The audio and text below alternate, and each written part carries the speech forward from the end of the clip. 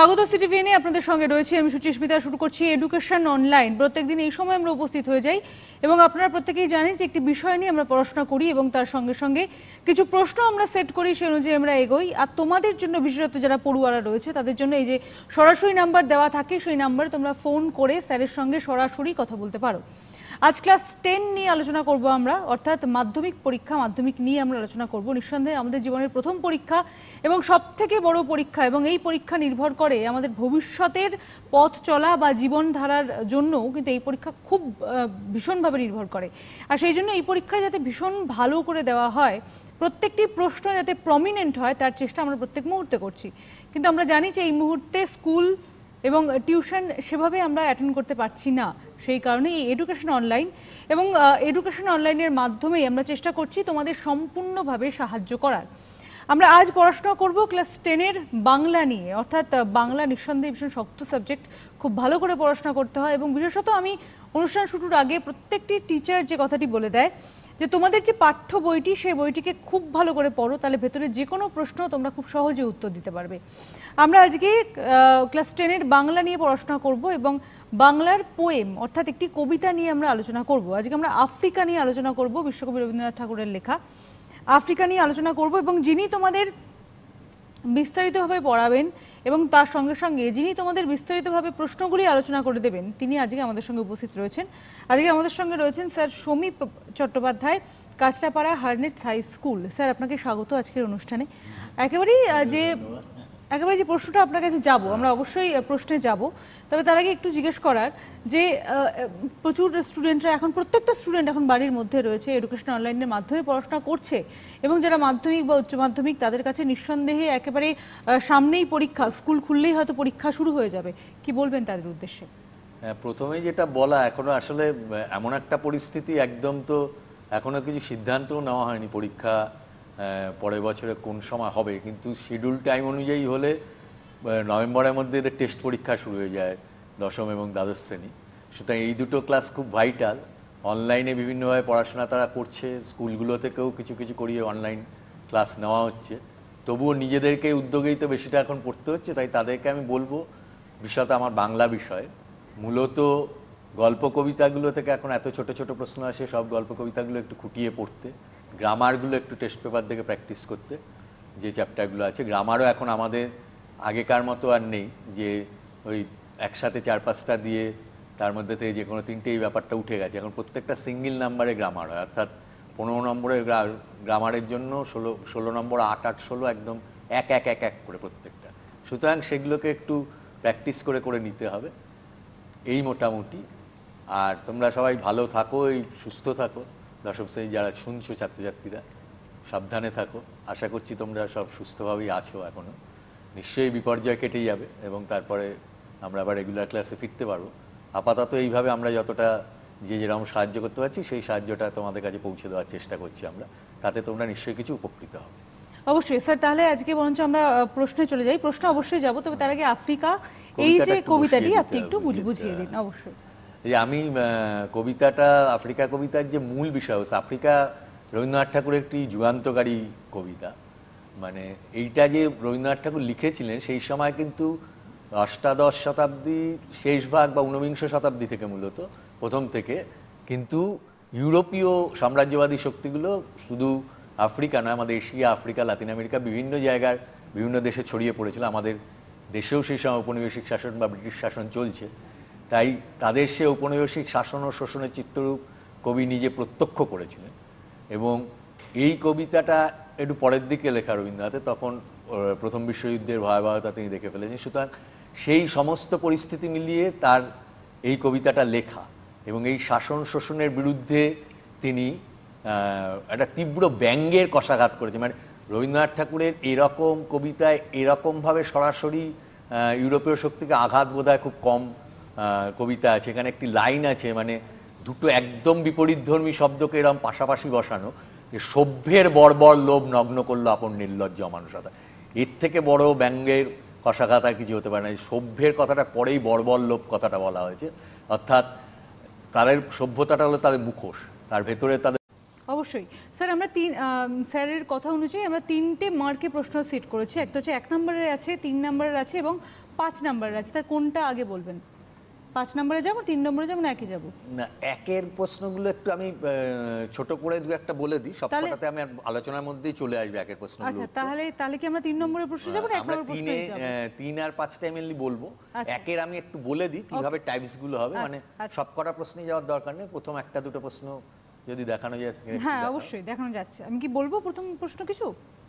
প্রথম প্রশ্নটা বলবেন, আমি 3-4টে লাইন বলবো, যা খুশি, আপনার যেটা সুবিধা হয়। ধরো এই কবিতাটা শুরু হয়েছে যেখান থেকে, কবিতাটার প্রথম লাইন থেকে আমি প্রথম 4-5টা লাইন বলছি, তাহলে বুঝতে পারবে প্রশ্নগুলো কিভাবে আসছে।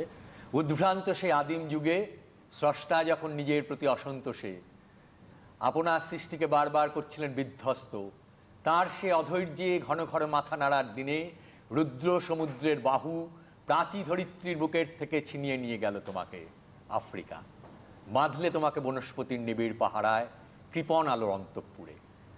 এই যে লাইনগুলো গেছে এখানে দেখো, এবার প্রশ্নগুলো একটা দুটো আনতে পারেন। আচ্ছা, প্রশ্ন কি আমি তাহলে বলবো? প্রথম প্রশ্ন কি রয়েছে? প্রথম প্রশ্নটা আসুক।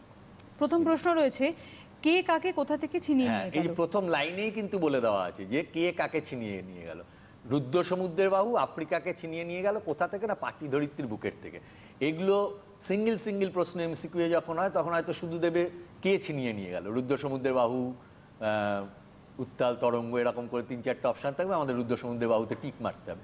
আবার একবারে যেটা শর্ট অ্যান্সার টাইপ প্রশ্ন আছে, যেখানে আমাদের 20টা করে শব্দ লিমিট থাকে, সেখানে কিন্তু একসাথে কে কাকে কোথা থেকে 3টে দিয়েও দিতে পারে। তখন আমাদের পুরোটাই লিখতে হবে যে রুদ্র সমুদ্রের বাহু প্রাচী ধরিত্রীর বুকের থেকে আফ্রিকাকে ছিনিয়ে নিয়ে গেল। এইভাবে সেট করেছি আমি কোশ্চেনগুলো, যাতে একই সাথে এসএকিউ এমসিকিউ দুটো পার্টেই প্রশ্নগুলোর উত্তর করা যায়। এটার জন্য মূলত কবিতাটা মুখস্থ রাখতে হয়। এসএকিউ এমসিকিউ এর জন্য কোনো রকমের অন্য কোনো কারিগরি নেই যেটা দিয়ে আমরা করতে পারবো। প্রতিটা লাইন আমাকে, মানে এগুলো সব তো কগনিটিভ ডোমেনের প্রশ্ন আর জ্ঞানমূলক প্রশ্ন, এগুলো যেভাবে আমাদের মুখস্থ করতে হবে তার উপর লিখতে হবে, এখানে আমাদের কোনো বানানোর স্কোপ নেই। সুতরাং কবিতা প্রতিটা লাইন কিন্তু ভালো করে মনে রাখতে হবে। আচ্ছা স্যার, তাহলে কি আমরা 3 নম্বর মার্কে চলে যাব? হ্যাঁ, এইরকম করে প্রতিটা লাইনে একটা করে প্রশ্ন, দুটো করে প্রশ্ন হতে পারে, যে কিভাবে আফ্রিকা নিজেকে চিনছিল, ওই বা কি সংগ্রহ করছিল, তাহলে দুর্গমের রহস্য, কখনো হতে পারে কী চিনছিল জলস্থল আকাশের দুর্বোধ সংকেত। এইভাবে প্রশ্নগুলো পরপর আসবে। সুতরাং এই প্রশ্নগুলো নিজেরাই তৈরি করে নিতে পারবে তোমরা। আমি মূলত 3 নম্বরে প্রশ্নগুলোয় চলে যাই। 3 নম্বরে আমি যে প্রশ্নগুলো সাজিয়েছি সেগুলো তোমরা একটু দেখে নাও স্ক্রিনে। আচ্ছা, 3 নম্বরে যে প্রথম প্রশ্নটি রয়েছে তা হলো, বাঁধলে তোমাকে বনস্পতির নিবিড় পাহারায় কৃপণ আলোর অন্তঃপুরে, কার সম্পর্কে, কেন এই কথা বলা হয়েছে, অথবা প্রসঙ্গ উল্লেখ করে ব্যাখ্যা করো। আসলে এইভাবে প্রশ্নটা দেওয়ার একটা কারণ, প্রথম কথা আফ্রিকা কবিতা একটা জিনিস একটু বলে দিই, বেশিরভাগ প্রশ্নেই আমাদের লাইন তুলেই হয় সব প্রশ্নগুলো, উদ্ধৃতিগুলো থেকে ব্যাখ্যাই বেশি আসবে, কারণ প্রত্যেকটাই আফ্রিকায় শোষণের চিত্ররূপ বা আফ্রিকাকে কেন এরকম বলা হয়েছে এইভাবে আছে। সুতরাং হয় কেন আর নইলে ব্যাখ্যা করো, এই দুটো উত্তর বেভাবেই প্রশ্নটাও উত্তরটা কিন্তু সেমই হবে। কারণ ওই কার সম্বন্ধে বলা হয়েছে বললে উদ্ধৃত অংশটি ওই রবীন্দ্রনাথ ঠাকুর রচিত আফ্রিকা থেকে নেওয়া হয়েছে, আফ্রিকা পত্রকূট কাব্যগ্রন্থের কবিতা, সেখান থেকে নেওয়া হয়েছে এবং সেইখানে আফ্রিকা প্রসঙ্গে কথা বলা হয়েছে। এইভাবে প্রথম শুরুটা করতে হবে, সেটা প্রসঙ্গ বললেও এইভাবে শুরু করতে হবে, কার সম্বন্ধে বলা হয়েছে বললেও এইভাবেই শুরু করতে হবে। আর দ্বিতীয় যে পার্টটা, কেন বলা হচ্ছে, আর বেশিরভাগ প্রশ্নে আমি যেটা বলছিলাম যে এই আফ্রিকার ক্ষেত্রে কেনটাই বেশিরভাগ সময় আসবে, প্রতিটা প্রশ্নে এই লাইনটা কেন বলা হয়েছে। তো এইটা একটু আগে আমি প্রথমেই বলছিলাম যে আফ্রিকাকে ডার্ক কন্টিনেন্ট বা অন্ধকারাচ্ছন্ন মহাদেশ বলা হতো, কারণ আফ্রিকা একটা সময়, মানে বহির্পৃথিবীর সাথে আফ্রিকার সংযোগটা কিন্তু খুব বেশি দিনের নয়। তো সেই সময় অবধি কিন্তু মানে ইউরোপীয় শক্তিগুলোর, যেহেতু সমস্ত দেশগুলো তাদের ভৌগোলিক আবিষ্কারের মধ্য দিয়ে বিভিন্ন দেশগুলো পৃথিবীর লোকেদের সামনে এসছে, তাই ইউরোপীয়দের ইতিহাস ভূগোল অনুযায়ী আমরা দেশগুলোকে চিনে থাকি। সেইভাবে ইউরোপীয়দের পদার্পণটা কিন্তু আফ্রিকা, আমি বললাম যে অষ্টাদশ শতাব্দী একদম শেষ ভাগ বা ঊনবিংশ শতাব্দীর প্রথম থেকে আফ্রিকার বিভিন্ন দেশগুলোয় ইউরোপীয় শক্তিগুলো ছড়িয়ে পড়ে। তো তার আগে অবধি আফ্রিকার যে রূপ, সেইটা কিন্তু আফ্রিকা একটা যেন আলাদা ভূখণ্ড। ওই প্রথম লাইনে বলা হয়েছে প্রাচী ধরিত্রী বা প্রাচ্যের সাথে আফ্রিকা যেন একদম কানেক্টিং, আমাদের সুয়েজ খাল বেরোলে ওখান থেকে মিশর চলে যাচ্ছে। তো আমাদের প্রাচ্যের থেকে তবু একটু আলাদা যেন ভূখণ্ড হয়ে গেছিলো এবং গহন অরণ্য, যেন ওখানে নিরক্ষী অরণ্য আছে, যেহেতু নিরক্ষরেখা ওর উপর দিয়ে চলে গেছে, তার ফলে এত ঘন বিস্তৃতি অরণ্যের, সব বড় বড় বৃক্ষ সেখানে রয়েছে এবং সেই কারণে আফ্রিকার অন্তঃস্থলে বিভিন্ন জায়গায় আলো প্রায় পৌঁছই না।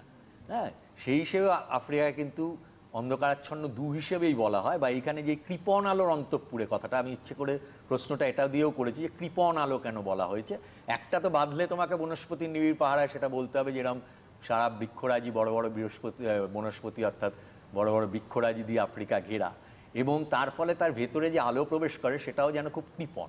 আর এখানে দুটো দিক দিয়েই বলতে হবে, এটা প্রথমে প্রাকৃতিকভাবে বলে নিতে হবে, আর একটা যেহেতু যে বহির্পৃথিবীর সাথে তাদের সংযোগটা ছিল না বলে সভ্যতা সংস্কৃতি আলোটাও আফ্রিকায় কিন্তু একটু পড়ে গেছে, যেটা ওই আফ্রিকার সংস্কৃতি বলতে গিয়ে আসবো, তারা তাদের নিজেদের মতো ছিল, তাদের নিজস্ব কিছু সংস্কৃতি ছিল, কিন্তু আধুনিক জ্ঞান বিজ্ঞানের ধারণাটাও সেখানে অনেক পরে প্রবেশ করেছে। সেই হিসেবেও কিন্তু তাদের ওই একটা অজ্ঞানতার অন্ধকার ছিল, সেই কারণে কিন্তু তিনি বলেছেন যে কৃপণ আলোর অন্তঃপুরে যেন বসুন্ধরা তাকে বেঁধে রেখেছিল, মানে প্রকৃতিই তাকে বেঁধে রেখেছিল এই আফ্রিকার ভূখণ্ডকে। সেই জন্য তাকে বলা হয়েছে বাঁধলে তোমাকে বনস্পতির নিবিড় পাহারা এবং কৃপণ আলোর অন্তঃপুরে। অন্তঃপুর মানে ভেতরটা যেন সেখানে আলো প্রবেশ করে। এই পরবর্তী প্রশ্ন চলে যাব আমরা তাহলে। পরবর্তী প্রশ্ন একটি উদ্ধৃতিকে উল্লেখ করেই রয়েছে, আমরা বলছি প্রকৃতির দৃষ্টি অতীত জাদু মন্ত্র জাগাচ্ছিল তোমার চেতনাতীত মনে, অথবা আপনাকে উগ্র করে বিভীষিকার প্রচণ্ড মহিমার তাণ্ডবের দুন্দুভিনাদে। প্রসঙ্গ উল্লেখ করে ব্যাখ্যা করো। এটা ওই যে বলছিলাম যে আফ্রিকার বিভিন্ন যে নিজস্ব সংস্কৃতি, এইটা নিয়েই সে কিন্তু নিজের মতো করেছিল। যতদিন না ইউরোপীয় সাম্রাজ্যবাদী শক্তি তাদের দেশে প্রবেশ করেছে ততদিন অবধি কিন্তু তাদের একটা নিজস্ব লোকসঙ্গীত, তাদের যে নিজস্ব ভাষা, সংস্কৃতি, ঐতিহ্য, সেই সব নিয়ে তারা ছিল। সেইভাবে জ্ঞান বিজ্ঞানে আলো তাদের মধ্যে একটু কম থাকায় প্রকৃতির বিভিন্ন ধরনের যে বিভিন্ন শক্তিগুলো বা প্রাকৃতিক বিভিন্ন বিপর্যয়, সেগুলোকেও তারা ধীরে ধীরে চিনবার চেষ্টা করছিল। সেগুলো সব বৈজ্ঞানিক ব্যাখ্যাও তাদের কাছে ছিল না। তো সেই ভয়ঙ্করকে নিয়েই তাদের চলতে হয়েছে। এখানে ওই জন্য বলা আছে যে বিদ্রুপ করছিল ভীষণকে বিরূপের ছদ্মবেশে, একটা আলাদা একটা তার মধ্যে যেন প্রাকৃতিক সত্তা রয়েছে, যেটা দিয়ে সেই ভীষণকে বিদ্রুপ করার চেষ্টা করেছে, এবং ধীরে ধীরে আস্তে আস্তে তারা সেগুলোকে জয় করারও চেষ্টা করেছে। সেই জন্যই পরের যে লাইনটা আমি বলেছি, যে লাইনটা দিয়ে দুটো লাইন পরপরই আছে অ্যাকচুয়ালি, বিভীষিকার প্রচণ্ড মহিমায় তাণ্ডবের দুন্দুভি নিনাদে, আপনাকে উগ্র করে বিভীষিকার প্রচণ্ড মহিমায় তাণ্ডবের দুন্দুভি নিনাদে, এই যে লাইন তিনটে, এইটা সে চেষ্টা করছিল আস্তে আস্তে ওই বিভীষিকাগুলোকে জয় করে নিজের শঙ্কাকে চাইছিল হার মানাতে। তার আগের লাইনটা আছে, ওই শঙ্কাগুলোকে আস্তে আস্তে কাটিয়ে উঠে নিজের যে জয়গান, নিজের সেগুলো শক্তিগুলোকে জয় করা করে তার একটা দুন্দুভি নিনাদ, মানে দুন্দুভি আমরা ওই সাধারণত যুদ্ধ টুদ্ধ এইসব বাজনাকে বলা হয়, অর্থাৎ জয়ের বাজনা এখানে বলা হয়েছে। সেই নিনাদ দিয়ে তিনি তারা যেন ওই সব কিছুকে উগ্র বিভীষিকাকে জয় করে নেওয়ার চেষ্টা করছিল। এটাই এখানে মোটামুটি বলা হয়েছে। পরবর্তী প্রশ্ন কি আমরা চলে যাব? আচ্ছা, পরবর্তী প্রশ্ন রয়েছে, হায় ছায়াবৃতা কালো ঘুমটার নিচে অপরিচিত ছিল তোমার মানবরূপ উপেক্ষার আবিল দৃষ্টিতে। আমি কার সম্পর্কে কেন এই কথা বলা হয়েছে? আসলে আমি এই একটু করে 4-5-3-4টে লাইন নিয়েছি, মানে এইগুলো না প্রত্যেকটা লাইনে যে কোনো একটা লাইনও দিতে পারি। শুধু উপেক্ষার আবিল দৃষ্টিতে, অপরিচিত হলো তোমার মানবরূপ উপেক্ষার আবিল দৃষ্টিতে, এইটুকুও দিতে পারে। কিন্তু তাহলে ওই 4টে লাইনে যে কোনো লাইনে দিতে পারে, 4টে কানেক্টিং লাইন, প্রত্যেকটার সাথে প্রত্যেকটা রিলেটেড, যেটা দিয়েই দিক প্রশ্নটার উত্তর একই হবে। ওই একই কথা বলা আছে প্রথম দিকটায়, যে হায় ছায়াবৃত ওই যে বন জঙ্গলে ঘেরা, সে তো বাইরের পৃথিবীর সঙ্গে আমি বলছিলামই যে সংযোগ একেবারেই ছিল না ইউরোপীয়রা আসার আগে অবধি। সুতরাং সে নিজের মতো নিজের সভ্যতা, সংস্কৃতি, ঐতিহ্য তাই নিয়ে নিজের মনের মতো দিন কাটাচ্ছিল, এবং তার ওই যে মানবিক সত্তা, আফ্রিকার নিজস্ব এই যে সত্তা যেটা, সেইটা বাইরের পৃথিবীর কাছে যেন কিছুটা অপরিচিতই ছিল। সেটাকেই কবি একটু ঘুরিয়ে বলেছেন যে সেই মহাদেশটাই যেন বাইরের পৃথিবীর কাছে একটা উপেক্ষিত অবস্থায় ছিল। উপেক্ষিত, আবিল কথাটা অর্থ হলো মানে একটা বিস্ময়ের বা কলুষিত ইয়েতে দেখা, মানে সেই রকম একটা ব্যাপার, যে ওখানে আবার ওইরকম কোনো দেশ আছে বা তার সম্পর্কে কোনো ধ্যান ধারণা তাদের ছিল না। সেই জন্য সেটা যেন বহির্বিশ্বের কাছে একটা উপেক্ষার আবিল দৃষ্টিতে সেটাকে দেখা হয়েছিল। তার মানবরূপকে সেভাবে পরিচিত হতে পারেনি পৃথিবীর অন্যদের কাছে সেই সময় অবধি। সেটাই কবি এই লাইনটার মধ্যে দিয়ে বোঝাতে চেয়েছে। পরবর্তী প্রশ্নে আমরা চলে যাচ্ছি, এলো ওরা লোহার হাতখড়ি নিয়ে, নখ যাদের তীক্ষ্ণ তোমার নেখরের চেয়ে, এলো মানুষ ধরার দল, কাদের সম্পর্কে কেন এই কথা বলা হয়েছে? অ্যাকচুয়ালি এই পর থেকে যে কটা প্রশ্নে যাব আমরা, সেই প্রশ্নগুলোই কিন্তু আফ্রিকা কবিতার সবচেয়ে গুরুত্বপূর্ণ প্রশ্ন বা ইম্পর্টেন্ট প্রশ্ন। আগের প্রশ্নগুলো যে কখনো কখনো দেয় না তা নয়, কিন্তু ইম্পর্টেন্ট লাইন এই প্রশ্নটা থেকে শুরু হলো, যেখানে আফ্রিকার এই শোষণের চিত্ররূপটা কবি তুলে ধরা শুরু করলেন, যে ইউরোপীয় সাম্রাজ্যবাদী শক্তিগুলো কিভাবে আফ্রিকার উপর তীব্র শোষণ চালিয়েছিল, সেই রূপটার প্রকাশ শুরু হচ্ছে এই লাইনটা থেকে। ওই আগের লাইনটা শেষ হচ্ছে উপেক্ষার আবিল দৃষ্টিতে, তারপরেই লাইনই শুরু হয়েছে, এলোরা লোহার হাত করি নিয়ে, নখ যাদের তীক্ষ্ণ তোমার নেকড়ের চেয়ে, এলো মানুষ ধরার দল, গর্বে যারা অন্ধ তোমার সূর্যহারা অরণ্যের চেয়ে, সভ্যের বর্বর লোভ নগ্ন করলো আপন নির্লজ্জ। ওটা আলাদা প্রশ্নে আমি যাব। এই যে প্রথম তিনটে কথা বলা হয়েছে, তোমরা যদি ইতিহাসও পড়ে থাকো, এখন বিশ্বের ইতিহাস তোমাদের পড়তে হয়, নবম শ্রেণীতে তোমরা পড়ে এসছো, আফ্রিকায় মোটামুটি এই যে আমি বলছি অষ্টাদশ শতাব্দীর শেষার্ধ থেকে শুরু করে ইউরোপের বিভিন্ন দেশগুলো, England, France, Holland, Belgium, Denmark, হ্যাঁ, জার্মানি, আরও পরের দিকে, তো এইরা বিভিন্ন জায়গায় এক একটা তাদের উপনিবেশ গড়ে তুলেছিল, এক একজন এক একটা এরিয়া নিয়ে। এবং তার ফলে তারা যখন দেখেছিল আফ্রিকার বিপুল সম্পত্তি, মানে প্রাকৃতিক সম্পত্তি, সেগুলো তাদেরকে লুব্ধ করেছিল। ঠিক একইভাবে এশিয়ায় যেমন আমাদের ভারতবর্ষ বা আমাদের আশেপাশে অনেক দেশই ইংরেজরা শোষণ করেছে, বা ফরাসিরা, বিভিন্ন জাত এখানে উপনিবেশিক শোষণ চালিয়েছিল, ঠিক একইভাবে সেখানকার প্রচুর সম্পত্তি তাদের আকর্ষণ করে। এবং সবচেয়ে বড় কথা যেটা আফ্রিকার ক্ষেত্রে বিশেষত, সেটা হলো কি আফ্রিকার ওই মানুষরা অত্যন্ত শক্তিশালী বলশালী সব মানুষ, তাদেরকে কৃতদাসে পরিণত করেছিল। তখন কৃতদাস প্রথা ছিল, মানে তাদেরকে শৃঙ্খলিত করে ইউরোপের দেশগুলোয় নিয়ে দেওয়া হতো এবং তাদেরকে পয়সা দিয়ে বেচে দেওয়া হতো, যাদের কোনো নিজস্ব কোনো অধিকার ছিল না, পুরো কেনা জন্তুর মতো তাদেরকে রাখা হতো। সেইটাই বোঝানো হয়েছে এই প্রথম তিনটে লাইনে, যে এই যে ওরা লোহার হাতকড়ি নিয়ে এলো, অর্থাৎ ওই শিকল পড়াতে আসলো, আফ্রিকাকে পদদলিত করলো, শৃঙ্খলিত করলো, এবং সেই শেকল তারা পরিয়ে দিল হাতে। এবং মানুষ ধরার দল কথাটাও কিন্তু ওই জন্য বলা হয়েছে, যে এই মানুষদের বন্দি করে করে তারা ইউরোপে বিভিন্ন দেশে নিয়ে গিয়ে বিক্রি করে দিত। হ্যাঁ, কৃতদাস প্রথার উপরে বিভিন্ন পরবর্তীকালে অনেক লেখাও আছে, যে কীরকম আঙ্কেল টমস কেভিন খুব বিখ্যাত একটা কৃতদাস প্রথার উপর লেখা, কি চরম অত্যাচার তাদের ওপর হতো। এই যে ইয়েটা, মানে অর্থাৎ এই যে মানুষকে ধরে নিয়ে যাচ্ছে, সেই জন্য বলা হয়েছে এরা যেন মানুষ ধরার দল, যারা তাদের ভেতরে ওই লোভ লালসার যে বললাম সভ্যতা আলে যেটা ছিল, সেই তাদের ওই নখগুলো, সাপদ জন্তুদের ক্ষেত্রে সাধারণত তাদের এমনি সময় নখগুলো একটু গোটানো থাকে, যখন শিকার সামনে আছে তাদের নখ দাঁত এগুলো স্পষ্ট করে বেরিয়ে পড়ে। তো ঠিক এদেরও ওই লোকানো নখ দাঁতগুলো যেন বেরিয়ে আসলো আফ্রিকাকে, এই মানুষদের দেখে এবং আফ্রিকার সম্পত্তি দেখে তাদের লোভ লালসার নখ এবং দাঁতগুলো বেরিয়ে আসলো। এই জন্যই বলা হয়েছে তারা লোহার হাতকড়ি নিয়ে এসেছিলো এবং এসে মানুষ ধরার দল ছিল তারা, যারা আফ্রিকাকে ওই একটা শৃঙ্খলিত করেছিল লোহার হাতকড়ি করি। পরবর্তী প্রশ্ন তাহলে আমরা চলে যাই, তবে তার আগে একটি ফোন রয়েছে, পরবর্তী প্রশ্নে আমরা অবশ্যই যাবো, তার আগে একটি ফোন রয়েছে, একটু নিয়ে নেবো। হ্যালো, কে রয়েছো? হ্যালো, হ্যাঁ বলো। আফ্রিকার নামকরণের সার্থকতা যদি বলে দেওয়া যায়। তুমি কে বলছো, কোথা থেকে বলছো, একটু বলে নাও। আমি বাঁকুড়া থেকে নন্দিতা বলছি। বলো। আফ্রিকার নামকরণের সার্থকতা যদি বলতে হবে। আচ্ছা, ঠিক আছে, ওটা তো 5-এর দিকের প্রশ্ন, আমি পরে আলোচনা আসছি। আফ্রিকায় সাধারণত নামকরণের সার্থকতা খুব একটা দেয় না, এটা আমি পরে বলে দেবো একটু অন্য কবিতাগুলোর প্রসঙ্গেও। যে নামকরণের জেনারেলি 2-3 রকমের নামকরণ হয়, তো কোনো একটা বিষয়কে কেন্দ্র করে হলে তার উপর নামকরণ হয়, কোনো ক্ষেত্রে গল্প কবিতা কোনো ব্যক্তিকে নিয়ে হলে নাম চরিত্রটার নামে নামকরণ হয়। আরেক ধরনের নামকরণ আছে ব্যঞ্জনাধর্মী, মানে যেগুলোর মধ্যে দিয়ে ভেতরে একটা অর্থ বোঝা যায়।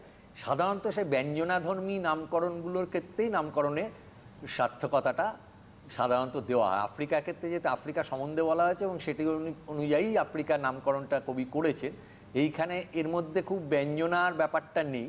এই ধরনের কবিতার নামকরণের সার্থকতা খুব একটা দেওয়া হয় না। তবুও ওভারঅল বলে আমি একটা বলে দিচ্ছি, সাধারণত তোমাদের যে গল্প কবিতাগুলো আছে তার মধ্যে জ্ঞানচক্ষু একটা ব্যঞ্জনাধর্মী নাম, কবিতার মধ্যে প্রলয়োল্লাস, এই রকমগুলো, অসুখী একজন, এগুলোর নামকরণের তাৎপর্য আসতে পারে, কারণ এই নামগুলোর মধ্যে একটা কবিতাটার বক্তব্য কিছুটা রয়ে গেছে, সেই কারণে এইগুলো খুব ইম্পর্টেন্ট। তবে যেমন প্রশ্নটা করেছে আমি শেষে যাব এটার উত্তর। আচ্ছা, পরবর্তী প্রশ্ন তাহলে আমরা চোখ রাখছি। আমাদের পরবর্তী প্রশ্ন রয়েছে, সভ্যের বর্বর লোভ নগ্ন করলো আপন নির্লজ্জ অমানুষকতা। প্রসঙ্গ উল্লেখ করে ব্যাখ্যা করো। এইটা আমার মতে আফ্রিকা কবিতায় আমি আগে পুরোটা বলার সময় বলেছিলাম সবচেয়ে তীব্র ব্যঙ্গের চাবুকটা এখানে মেরেছেন কবি ওই পুরো সাম্রাজ্যবাদী শক্তিদের। এই রকম লাইন বললাম যে রবীন্দ্রনাথের কবিতা এত তীব্র কষাঘাত তিনি খুব কমই করেছেন। সবচেয়ে ইম্পর্টেন্ট লাইন আমার মনে হয় আফ্রিকা কবিতা, যে সভ্যের বর্বর, আমি আগেই বলছিলাম দুটো একেবারে বিপরীতধর্মী কথা, সভ্য পুরো বিপরীত শব্দ হল অসভ্য বা বর্বর।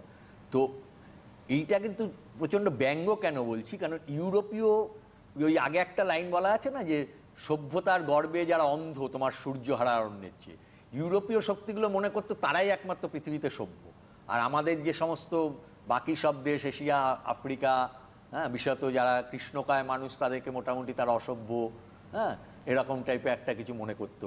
কথায় কথায় তাদেরকে নিগার বলে সম্বোধন করতো বিভিন্ন রকম, মানে আমাদের দেশেও তারা কী ধরনের অত্যাচার করেছে তোমাদের পথের দাবি গল্পটাতেও তোমরা পড়েছো, তলোয়ার করকে অপূর্ব বলছে তার কালো চামড়ার নিচে কম জ্বলে না, তাকে কী হয় লাথি মেরে স্টেশন থেকে বের করে দেওয়া হয়েছে, ভারতের স্টেশন থেকে ভারতবাসীকে বের করে দেওয়া।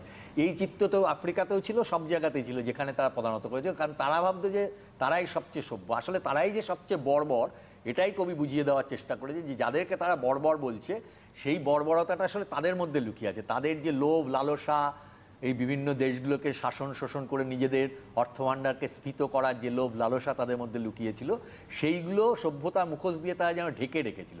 কিন্তু এই প্রচণ্ড অত্যাচারগুলো তাদের সেই লোভ লালসার মুখোশটাকে নগ্ন, এত সুন্দর এমন এমন শব্দ এখানে চয়ন করেছেন রবীন্দ্রনাথ যে ভাবা যায় না। বলছিলাম না বারবার যে এইরকম শব্দ তিনি খুব কম কবিতায় এরকম থার্স্ট করেছেন কাউকে, যে নগ্ন রূপ আর কি, মানে যেটা ভেতরের রূপ সেটাকে আর আড়াল করতে পারেনি তারা। বাইরের আমরা সাজসজ্জা করে আমাদের নগ্নতাটাকে ঢেকে রাখি, কিন্তু ইউরোপীয় সাম্রাজ্যবাদী শক্তিগুলোর এই নগ্ন রূপটা আফ্রিকায় প্রতি মুহূর্তে বেরিয়ে পড়েছিল, যে তারা কতটা নিষ্ঠুর হতে পারে, কতটা শোষণ করতে পারে, একটা মনুষ্যত্বে কতখানি অবমাননা করতে পারে। এই প্রত্যেকটা তাদের ভেতরের যে পশুত্ব, সেই পশুত্বের রূপটাই প্র্যাকটিক্যালি বেরিয়ে এসেছিলো, বা বর্বর রূপটাই বেরিয়ে এসেছিলো। তাই বলেছে যে সভ্যের বর্বর লোভ তার অমানুষক রূপটাকে নগ্ন হয়ে গেল, সবার সামনে নগ্ন হয়ে গেল, সারা পৃথিবীর কাছে নগ্ন হয়ে গেল। তাদের ওপরের যে ছদ্মবেশ, সভ্যতার মুখোশধারী যে ছদ্মবেশ, সেটা পুরো ধুলোয় মিশে গিয়ে তাদের ভেতরের বাস্তব লোভী চরিত্রটা সমস্ত মানুষের গায়ে প্রকাশিত হয়ে পড়লো। এটা কিন্তু প্রচণ্ড ইম্পর্ট্যান্ট একটা 3 নম্বরের প্রশ্ন। আচ্ছা, পরবর্তী প্রশ্নে আমরা চলে যাচ্ছি। আমাদের পরবর্তী প্রশ্ন রয়েছে, চিরচিহ্ন দিয়ে গেল তোমার অপমানিত ইতিহাসে, কারা কিভাবে কার ইতিহাসে চিরচিহ্ন দিয়ে গেল? এটা এক কথায় কারা কিভাবেটা এখানে মেন, কারা কোথায় দিয়ে গেল এটা তো প্রতিটা লাইনেই বলে দেওয়া হচ্ছে, যে ইউরোপীয় সাম্রাজ্যবাদী শক্তিগুলো আফ্রিকার ইতিহাসে একটা চিহ্ন দিয়ে গেছিল অপমানে। আর কিভাবে দিয়ে গেল সেটা এইগুলোই ব্যাখ্যা করতে হবে, যে তারা তাদের নিরন্তর শাসন শোষণের মাধ্যমে আফ্রিকাবাসীদের জীবন অতিষ্ঠ করে দিয়েছিল, তাদের লোভ লালসার শিকার প্রতি মুহূর্তে হতে হয়েছে আফ্রিকাবাসীদের, তাদের শৃঙ্খলিত করে তারা কৃতদাস বানিয়ে নিজেদের দেশে নিয়ে গেছে, এবং তাদের অত্যাচারে একটা বর্ণনার আগের লাইন, মানে যে লাইনটা আমি বলেছি তার আগের লাইনটা দিয়ে অনেক সময় প্রশ্নটা হতে পারে, যে দস্যু পায়ের কাঁটা মারা জুতোর তলায় বিভৎস কাদার পিণ্ড চিরচিহ্ন দিয়ে গেল তোমার অপমানিত ইতিহাসে। অর্থাৎ তাদের ওই পদদলিত করতো, পদাঘাত করতো, সেই পায়ে যেন কাঁটা লাগানো থাকতো, ওই কাঁটাওয়ালা এক ধরনের জুতো থাকে, যে জুতো তারা দিয়ে পদাঘাত করতো যাতে ছিন্ন বিচ্ছিন্ন হয়ে যায় আফ্রিকাবাসীদের গা হাত পা ফেটে রক্ত পড়তে থাকে।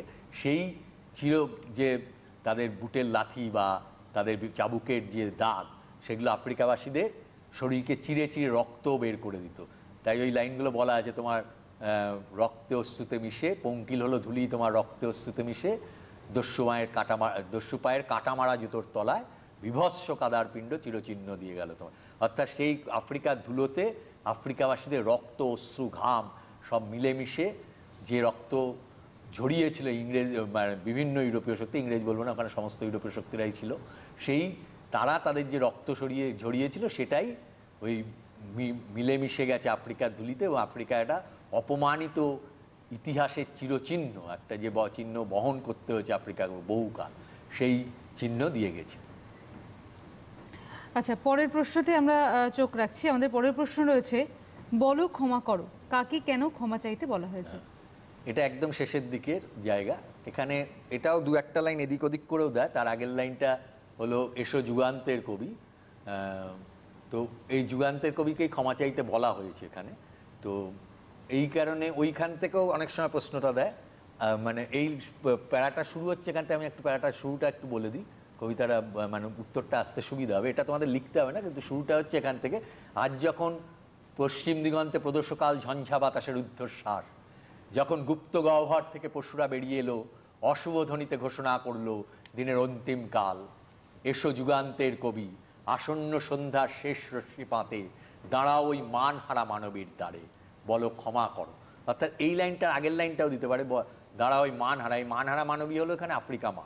আমরা যে কোনো মহাদেশকে মানবী ধরি, মাতৃরূপে দেখি, সেই জন্য ওই মানহারা মানবী বলা হয়েছে। এই আফ্রিকা মহাদেশের যে অপমান এতদিন ধরে তারা করেছে ইংরেজ ইউরোপীয় শক্তিগুলো, সেই অপমানের বিরুদ্ধে আজকে যখন বলছে প্রদোষকাল কেন বলা হয়েছে, অর্থাৎ সন্ধ্যেটা মানে দিনান্ত হয়ে গেছে প্রায় এরকম অত্যাচার করতে করতে। এবং সেই সময় আরেকটা পরিস্থিতি আমি বলছিলাম প্রথমে, এটা আমি পরে বড় প্রশ্নে যখন আসবো তখন বলবো, যে চারিদিকে বিভিন্ন যুদ্ধের আয়োজন চলে, একটা বিশ্বযুদ্ধ হয়ে গেছে অলরেডি। ইউরোপীয় সাম্রাজ্যবাদী শক্তিগুলো নিজেদের মধ্যেই তখন লড়াই করছে। এটাও তিনি দেখেছেন। এই প্রদোষকাল ঝঞ্ঝা বাতাসে রুদ্ধশ্বাস বলার কিন্তু অর্থটা হলো যে তখন কিন্তু সারা ইউরোপ নিজেদের মধ্যে লড়াই করছে, এবং সেটা একটা বিধ্বংসী লড়াই। তাই সেই অবস্থায় দাঁড়িয়ে লেখক মনে করি, আমরা একটা জিনিস মনে করি যে কবিরা হলেন গিয়ে যুগোত্তীর্ণ, এবং কবিরা কথা বলেন যেটা মানুষকে ভাবতে শেখায়, বলতে শেখায়। হ্যাঁ, কবিরাই যেন যুগে যুগে এই মানুষকে আশার দিকে নিয়ে গেছে। যখনই কোনো অত্যাচার অনাচার নেমে এসছে, তাদের লেখনীর মধ্যে দিয়ে মানুষের আবার জাগরণ ঘটেছে। তাই কবিদের সেইভাবে আমরা দেখি। এখানেও সেরকম যুগান্তের কবিকে আহ্বান করা হয়েছে। সেটা ইউরোপীয় দেশেও প্রচুর বড় বড় কবি ছিলেন, তো সাহিত্যিক ছিলেন, তাদের উদ্দেশ্যে এটা বলা যে তোমরা এসে দাঁড়িয়ে এতদিন তোমরা যে এই মানহারা মানবী অর্থাৎ আফ্রিকার প্রতি যে অত্যাচারটা তোমরা করেছো, তার জন্য আজকে তোমরা ক্ষমা প্রার্থনা করো। তোমাদেরই ক্ষমা চাওয়ার মধ্য দিয়ে যদি তোমাদের আগের পাপটা কিছুটা লাঘব হয়। এবং ওই লাস্ট লাইনে আছে, লাস্ট লাইনটা আমি ইচ্ছে করে 3-এ রাখিনি, 5-এ আলোচনা করব, যে হিংস্র প্রলাপের মধ্যে সেই হোক তোমার সভ্যতার শেষ পূর্ণবাণী। অর্থাৎ এই যে ক্ষমা চাওয়াটা, এই ক্ষমা চাওয়াটা যেন এই সমস্ত পাপকে মোটামুটিভাবে পাপটা স্খলন ঘটিয়ে ওই পুণ্যবাণী একটা পৌঁছে দেবে মানুষের কাছে। তো ওই কারণেই ক্ষমা করার কথাটা বলা হয়। একদমই। আমরা 3 নম্বর প্রশ্ন শেষ করে, 3 নম্বর মার্কের প্রশ্ন শেষ করে আমরা 5 নম্বর মার্কে যাব। তবে তার আগে একটি ফোন রয়েছে, নিয়ে নেব। হ্যালো, কে রয়েছেন? হ্যালো হ্যালো, কেউ কি আছে? না, যোগাযোগ বিচ্ছিন্ন হয়েছে। তাহলে আমরা 5 নম্বরের প্রশ্নে চলে যাই স্যার। হ্যাঁ, আচ্ছা, 5 নম্বরের কিছু প্রশ্ন সেট করা হয়েছে, আমরা সে অনুযায়ী এগোচ্ছি। আমাদের প্রথম প্রশ্ন রয়েছে, আফ্রিকা কবিতায় সাম্রাজ্যবাদী শোষণ ও শাসনের যে নির্লজ্জ নগ্ন রূপ প্রকাশিত হয়েছে তা আলোচনা করো।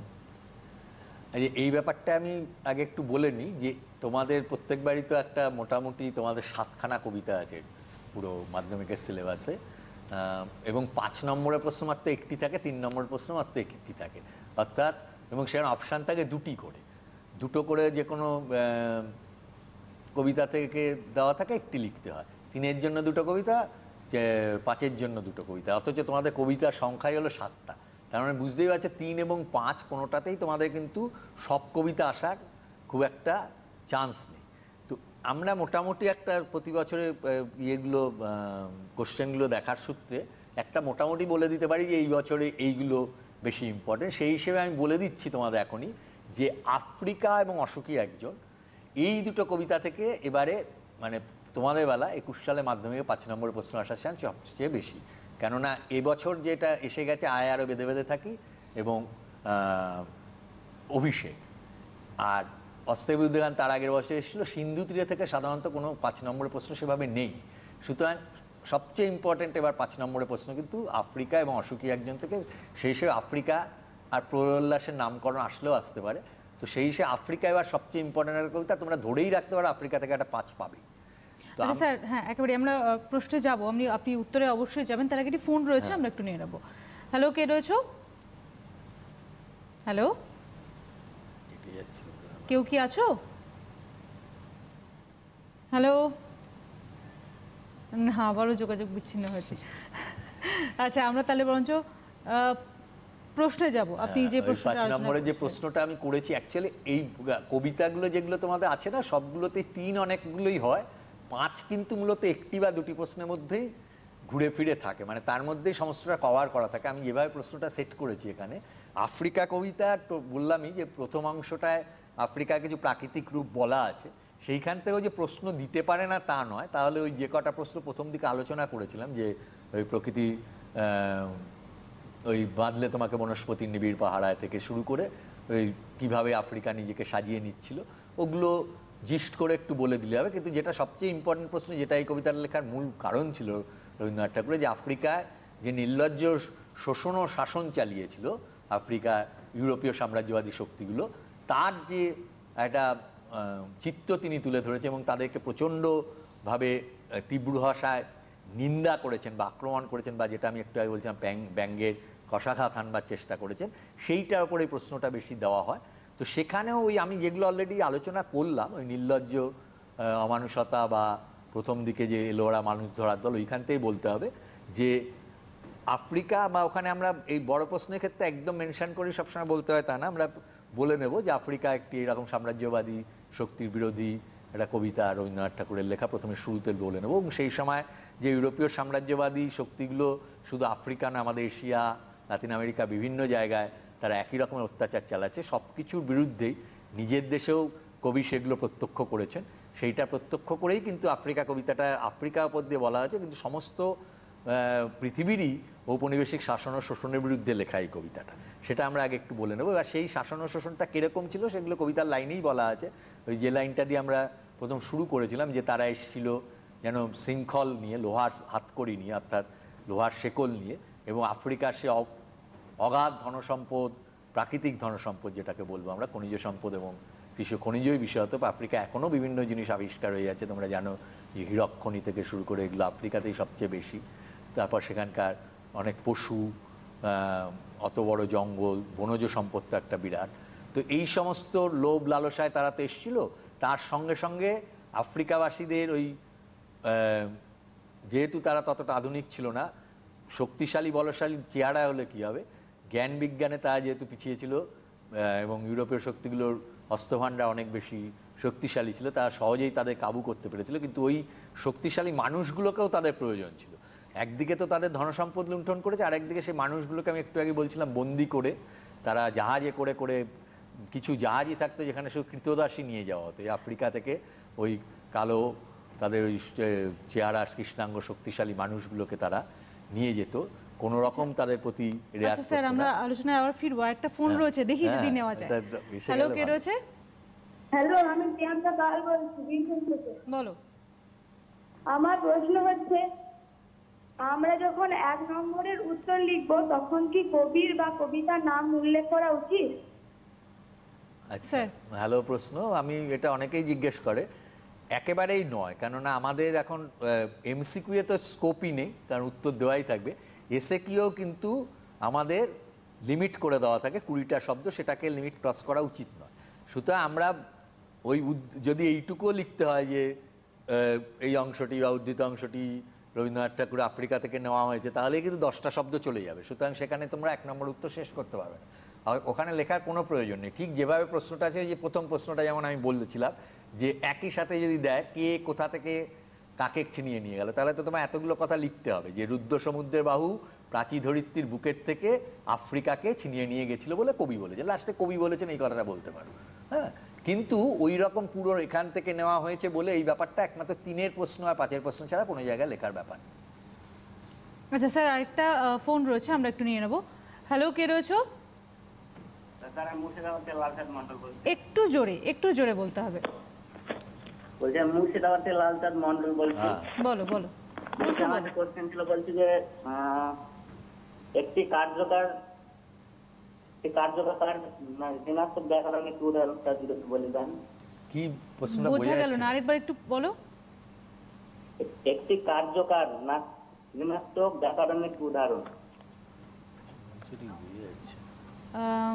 কার্য একটি না, ফোনটা কেটে গেছে, বোঝা যাচ্ছে না ঠিক কি বললেন, ঠিক বোঝা গেল না বিষয়টা। একটু কার্য অবধি বুঝতে পারছি, তাহলে কি বক বক আচ্ছা ঠিক আছে স্যার, তাহলে আমরা হচ্ছে আলোচনায় চলে যাই, যে আলোচনায় ছিলাম আমরা। হ্যাঁ, আমরা আবার যদি ওরা বলতে পারে তখন আমি বলে দেবো, অবশ্যই বুঝতে পারলাম না অবশ্যই। তো ওই জায়গাটায় যেটা বলছিলাম, তো এই যে চরম তাদেরকে আঘাত করেছিল, তাদেরকে ওইরকম কৃতদাস বানিয়ে নিয়ে যাচ্ছিল, তারপরে যেটা বলা হয়েছে যে দস্যু পায়ে কাটা মারা জুতোর যে জায়গাটা বলছিলাম, যে তাদেরকে মানে প্রতি মুহূর্তে তাদের প্রতি চাবুক মেরে, তাদের বুটের লাথি মেরে কাটা মারা, ওই রকম জুতো দিয়ে তাদেরকে আঘাত করে তাদের প্রতি মুহূর্তে দীর্ণ করা হয়েছে, এবং তাদের রক্ত অশ্রুতে আফ্রিকার ধুলোতে মিশে ওইরকম একটা বিভৎস কাদার পিণ্ড যেন তৈরি করে দিয়েছে, কারণ প্রতি মুহূর্তেই রক্তপাত ঘটতো। একটা মুহূর্তও ছিল না যখন এই সমস্ত সাহেবরা তাদের প্রতি অত্যাচার চালায়নি, একটা অমানসিক অত্যাচার চালিয়েছে। এই সমস্ত যে অত্যাচার, তাদের শুধু নিজেদের লোভ লালসাকে পরিপূরণ করার জন্য, আরও বেশি সম্পদশালী হওয়ার জন্য নিজেদের দেশগুলোকে। তোমরা জানো যে এই দেশগুলো, মানে আমাদের এশিয়া, আফ্রিকা, এইসব দেশগুলোর প্রাকৃতিক সম্পদ লুণ্ঠন করে কিন্তু ইউরোপীয় দেশগুলো তখন তাদের ধনভাণ্ডারকে স্ফীত করে তুলেছিল বা অত্যন্ত মাত্রায় ধনী হয়ে উঠেছিল। যে এক একটা, এমনকি তাদের ব্যবসায়ীরা, শুধু তো সাহেবরা যে যারা শাসন করেছে তারা না, তারা বিভিন্ন ব্যবসা করতে আসতো, তাদের এক একজন ব্যবসায়ী, আমাদের ভারতবর্ষের ক্ষেত্রে আমরা শুনেছি নীল চাষ যারা করতো, তারা এক একজন আসতো সাধারণ মানুষ অবস্থায় একটা জাহাজ কিনে তারা বাড়ি ফিরতে, এত তাদের পয়সা হয়ে যেত, সেই জাহাজ বোঝাই করে তারা ধনসম্পদ নিয়ে যেত। তো এইভাবে প্রতি মুহূর্তে আফ্রিকার মানুষদের শোষণ করে, নিপীড়ন করে, আফ্রিকার বন জঙ্গলকে ধ্বংস করে, আফ্রিকার প্রকৃতির বিভিন্ন সম্পদকে নষ্ট করে তারা আফ্রিকাকে প্রতি মুহূর্তে লাঞ্ছিত, অপমানিত এবং শোষিত করেছে। এইভাবেই কবি একদিকে যেমন আফ্রিকায় এই শোষণের চিত্ররূপটা তুলে ধরেছেন পুরো কবিতাটা জুড়ে, মানে কবিতা একটা বিরাট অংশ জুড়ে, এবং তার সঙ্গে এটাও বলেছেন, তার সাথে তাকে তীব্র ব্যঙ্গ করেছেন ওই লাইনটার মাধ্যমে। এই বড় প্রশ্ন লিখতে গেলে ওই লাইনটাকে আলাদা করে আমাদের কোট করতে হবে, ওই সভ্যের বর্বর লোভ নগ্ন করলো আপন নির্লজ্জ অমানুষতা, অর্থাৎ তাদের যে মুখোশের আড়ালে তাদের যে নগ্ন রূপটা ছিল, তারা যে ইউরোপিয়ানরা যে সভ্যতার গর্বে বিরাট গর্বী ছিল, আসলে তার নিচে যে তাদের অন্ধকার রূপটা বা তাদের লোভ লালসার রূপটা তারা লুকিয়ে রেখেছিল, সেইটা একদম নগ্ন হয়ে গেছিলো, নেকেট, মানে একেবারে উন্মোচিত হয়ে গেছিল সেখানকার ইতিহাসে, এবং একটা চিরচিহ্ন তারা আফ্রিকার বুকে দিয়ে গেছিল এই আঘাতে। পরবর্তী প্রশ্ন কি আমরা চলে যাব তাহলে? আচ্ছা, আমাদের পরবর্তী প্রশ্ন রয়েছে, সেই হোক তোমার সভ্যতার শেষ পুণ্যবাণী। কোন বাণী, কে, কেন শেষ পুণ্যবাণী বলা হয়েছে? অথবা আফ্রিকা কবিতার শেষে কবি কি আহ্বান ধ্বনি করেছেন? যে আমি বলছিলাম যে কবিতাটা, যে কোনো কবিতার ক্ষেত্রেই এটা হয়, কবিরা চেষ্টা করেন যে যতই খারাপ সময়ের কথা বলেন, খারাপের কথা বলে, তারপর শেষে একটা আশাবাদ ধ্বনিত হয়। আর রবীন্দ্রনাথের কবিতা এটা মানে সবচেয়ে বড়, আমরা প্রায় এখনও বলে থাকি যে আজকের দিনে তো এত বিভিন্ন যে কোনো একটা পরিস্থিতি আমাদের বিপরীতে থাকলে আমরা কবি সাহিত্যিকরা একটু হতাশাগ্রস্ত হয়ে বিভিন্ন ধরনের সে অন্ধকারের কথা বলেন। রবীন্দ্রনাথ ঠাকুর এমন একজন ব্যক্তি যিনি ওই রকম একটি সময়ে জন্মগ্রহণ করেছিলেন যে সময় একটা ভারতবর্ষ পরাধীন, একটা ওইরকম পরাধীন দেশ, অশিক্ষার অন্ধকার। তিনি জানেন, তাকে সবাই বেশিরভাগ শান্তিনিকেতন প্রতিষ্ঠা করার পর তাকে গান্ধীজি থেকে শুরু করে বেশিরভাগ লোক গুরুদেব বা আচার্য বলতো। তার একটা অন্যতম কারণ হলো তিনি শিক্ষাও দেওয়ার চেষ্টা করেছেন জাতিকে, অজ্ঞানতা থেকে, কুসংস্কার থেকে। তো সেই রকম একটা সমস্ত দিক থেকেই দেশ তখন অন্ধকারে। আজকে তো দেশ সেই তুলনায় অনেক ভালো পরিস্থিতি, কিন্তু রবীন্দ্রনাথের কবিতা কোনো দিন কখনো তার কবিতা শুধু অন্ধকার দিক ফুটে ওঠেনি, তার কবিতা সবসময় একটা আশাবাদ ধ্বনিত হয়েছে। হ্যাঁ, তার বিখ্যাত কবিতা দুঃসময়ে তিনি বলছেন যে যদিও সন্ধ্যা আসিছে মন্দ মন্থরে, সব সঙ্গীত গেছে ইঙ্গিতে থামিয়া, যদিও সঙ্গী নাহি অনন্ত অম্বরে, যদিও ক্লান্তি অঙ্গে আসিছে নামিয়া। সেখানেও তিনি বলছেন তবু বিহঙ্গ ওরে বিহঙ্গ মোর, এখনই অন্ধ বন্ধ করো না পাখা। এই জিনিস কবি রবীন্দ্রনাথের সমস্ত কবিতাতে আছে, যে যেত খারাপ পরিস্থিতি হোক আমাদের সেটা উত্তীর্ণ করতে হবে, সেটাই তার চিরকালের মন্ত্র ছিল। এবং আফ্রিকা কবিতার শেষেও আমি ওই জন্য 3 নম্বরে যখন বলছিলাম আমি বলো ক্ষমা করো, তখনই বলেছিলাম এই লাইনটা আমি লাস্টে রেখেছি। এই যে শেষ পুণ্যবাণীর কথাটা বলা হয়েছে, বা এই প্যারাটা শুরু হচ্ছে যেখান থেকে একটু আগে আমি বলছিলাম যে প্রদোষকাল ঝঞ্ঝা বাতাসের ঊর্ধ্বশ্বাস, যখন গুপ্ত গহ্বর থেকে পশুরা বেরিয়ে এলো, অশুভ ধ্বনিতে ঘোষণা করলো দিনের অন্তিম কাল। এই জায়গাটা যখন বলছে, তো এই পরিস্থিতিটা ওই যে বলছিলাম, তো আফ্রিকা কবিতার থেকে এই লাস্টের দিকটা একটু বেরিয়ে এসেছেন, ওই যেখানে ওই চিরচিহ্ন দিয়ে গেল অপমানিত ইতিহাসে, ওই অবধি আফ্রিকার উপর অত্যাচারের কাহিনী বলা হয়। তারপরেই কিন্তু বলা হয়েছে যে সমুদ্র পাড়ে অর্থাৎ ইউরোপের দেশগুলিতে সেই মুহূর্তেই বাজছিল পূজার ঘণ্টা, সকালে সন্ধ্যায় দয়াময় দেবতার নামে, মায়েরা শিশুরা খেলছিল মায়ের কোলে, কবির সঙ্গীতে বেজে উঠছিল সুন্দরা। এটা একটা সুন্দর সময়, সেখানে কোনো তাদের তো কোনো পরিস্থিতি চেঞ্জ হয়নি, তারা তো আনন্দেই আছে। অথচ তাদেরই একদল লোক গিয়ে অন্য দেশে এরকম হামলা করছে বা হিংসতা নিচ্ছে। তো তাই জন্য শেষ ট্যাঞ্জা শুরু হয়েছে ওইখান থেকে। আজ যখন পশ্চিম দিগন্ত ঝঞ্ঝাবাত, এই জায়গাটায় কিন্তু আফ্রিকার কথা আর শুধু বলা হয়, তখনকার বিশ্বের যে পরিস্থিতি, বারবার আমি বলছিলাম যে বিশ্বযুদ্ধ একটা হয়ে গেছে, দ্বিতীয় বিশ্বযুদ্ধের প্রস্তুতি চলছে, তো ওই রকম একটা সমস্ত ইউরোপের দেশগুলো নিজেদের মধ্যে তখন লড়াইয়ে মরত। তো সেইখানে একটা প্রচণ্ড বিক্ষুব্ধ পরিস্থিতি, হ্যাঁ, সেটাকে এরকম ঝঞ্ঝা বিক্ষুব্ধ পরিস্থিতি বলা হয়েছে, প্রদোষকাল বা সন্ধ্যাকালের সঙ্গে তুলনা করে। সেই সময় যেন পশুরা সব বেরিয়ে এসছে গুপ্ত গহ্বর থেকে, যত পশু শক্তি। এখানে পশুরা বলতে এখানে কোনো কবিতাতেই কিন্তু আজ অব্দি যে কোনো কবি সাহিত্যিকরা যখন কোনো কারক পশু শব্দ করেও ব্যবহার করেন, সেটা কিন্তু আমাদের কেন পশু পাখিরা তো আর কবিতা পড়ে না, সমস্তটাই মানুষের কে সাপেক্ষে কথা বলা হয়।